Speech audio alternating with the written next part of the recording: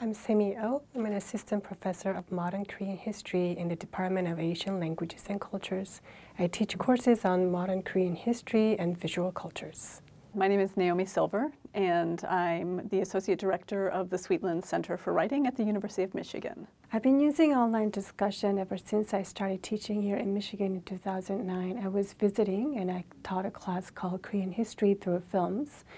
I started using that format because I had a very good experience in graduate school.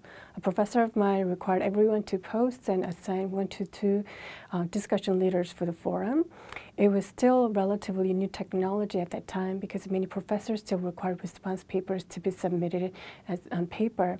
It was very helpful for me as a shy student who couldn't always get a chance to speak during the class. And it also helped me to understand what other people were thinking, even though they didn't participate in class. And we used the discussion forum as a way to call on each other in class and ask questions about what they wrote. So we ended up having a deeper conversation and cover a wider range of topics because the discussion started the day before and carried into the class. There were 3 reasons that I first started using discussion forums and online discussion blogs in my classrooms. I wanted to extend student engagement outside of the classroom. So I wanted a way for the readings and the discussions and the work that we were doing in class to live between the class sessions. And it was a nice way to do that because students, after class or on the weekend would be engaging. I also wanted to provide structured opportunities for students to reflect on the work we were doing in class.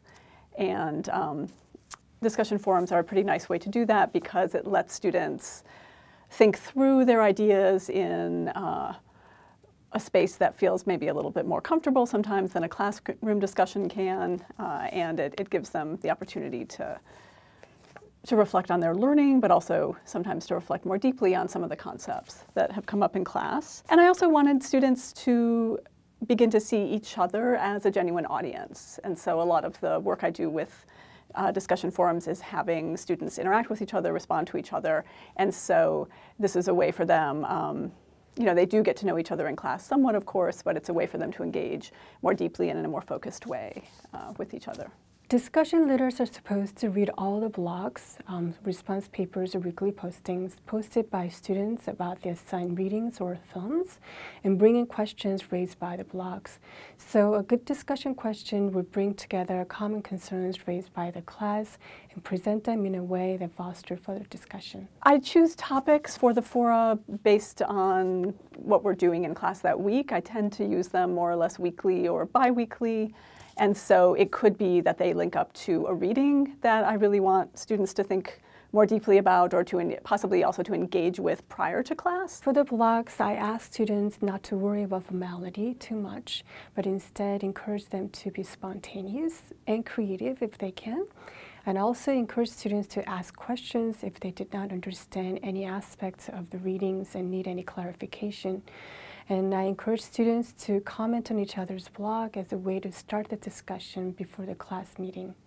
I don't ever give them letter grades on the discussion forums. They're really a form of low-stakes writing in my classroom. I lay out expectations for what I hope they'll include in the post. The length, the level of formality. Usually they're not fully formal. They're more conversational, but I want them to be still editing and thinking about their audience. I assigned a group of discussion leaders to read the blogs posted by everyone and synthesize the discussion comments and questions to figure out what are the best points or the common thoughts raised or questions that we should address in class, and then create a group discussion questions for the whole class to discuss on that day. I read the posts before class. It can provide a really nice way to start off class, actually, and to get us into the material that we're going to be touching on by sort of either giving a brief summary of sort of the main themes that I've seen them bring up, or sometimes I'll bring up a particular student's post that was especially thoughtful or interesting. It's not always easy to get everyone participate, and there are always more vocal students who dominate the discussion. So I asked the discussion leaders to mention particular postings written by particular student and ask what they meant by that, or if they would talk more about the question that they raised. So in the discussion learning setting, particularly in my film class last semester, I also try to break the discussion into small groups so that we can get some discussions going in a small group setting before we have a general discussion for the entire class. There are a variety of benefits, and it really depends on the focus of the class and the kinds of questions. But overall, I think it really does help students engage more deeply with the course material, because they're not just kind of reading and coming to class and sort of saying what they have to say, but they're really engaging in what we call writing to learn in the writing studies field, which is where, through writing and reflecting and writing on course materials, you come to a deeper understanding. Having students engage in an online discussion topic before class does improve the quality of in-class discussion, because in-class discussion can be more in-depth after the online discussion. It can take up from a very different level. It also gives an opportunity for students who would otherwise not speak in class have their thoughts reflected in the discussion. An online discussion, unlike in-class discussion, has an advantage of having multiple voices speak at the same time, and it's not limited by class time or the physical space of the classroom.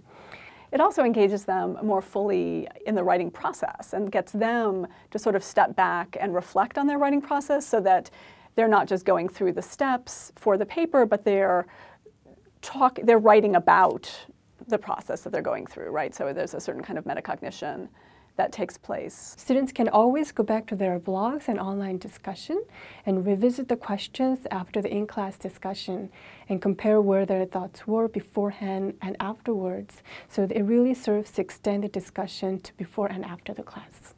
I don't actually contribute at all to the forum or to the blog, depending on what form we're using. One of my aims in setting up this kind of community space for them is to have them think of it as their space and a place where they can, I'm obviously reading it, but it's a place where they can maybe speak more freely or speak more casually than they might in a classroom.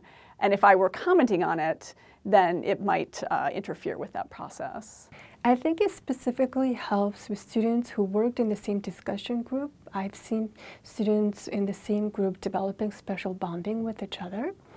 I also used to assign discussion groups among the students in different campuses in the distance learning setting so that they could collaborate through Google Docs beforehand. Even though they don't see each other in person, they gave them extra time to get to know each other. One of the most interesting things I find is that it really can give you insight, a different kind of insight into how students are thinking about the material for the course or about their own writing.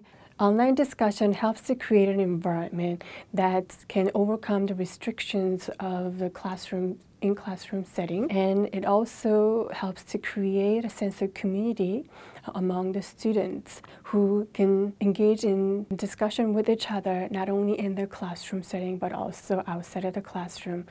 Because the discussion starts the day before the in-class discussion, the discussion can start on a very different level. The other thing that I think makes it super valuable is just the opportunity for students to continue their engagement outside of class. And so with the discussion forum or the blog, I find that, especially because they're writing to each other and they're engaging with each other, that they're thinking about it in a different way than if it were just like, I need to make sure I check this thing off and turn it in.